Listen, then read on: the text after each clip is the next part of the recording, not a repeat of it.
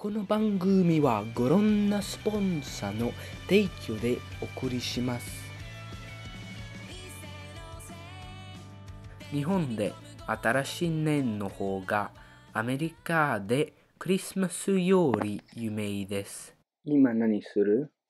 掃除してます。窓はどう？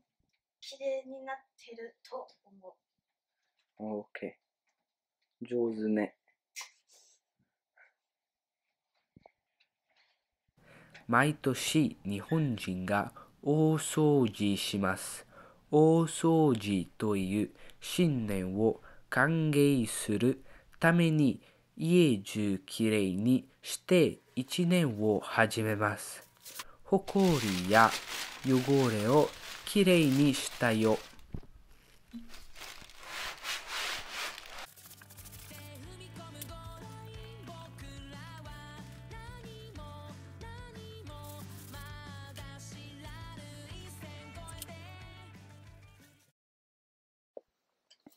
今日は数字は何する？窓拭きます。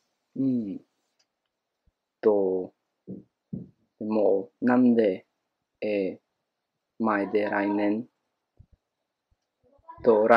前で数字は何する？綺麗にする。部屋を。面白い。面白い。面白い。これをね、洗うですよ。あとは、そんな汚くないけどね。多分取れないね。こういうとこも上も拭く。わかった。わかった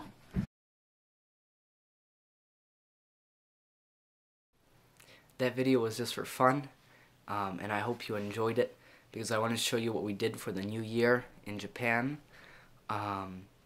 But what I really wanted to tell you is that you should come study abroad in high school or in college because it really does pay off. And the best times I really can't film because it's just too difficult and it would be hard to understand because after all I'm living with the family and my family now, so it'd be a bit difficult and weird to film. But studying abroad does pay off, and you might be saying, well, I'm going to lose my club or those credits or whatever, but it really is worth it. Now, I'm probably not going to get back too many credits from studying abroad in Japan, but it really did pay off, and I never will regret coming to Japan because I've learned a lot of stuff about myself, and I know you will too.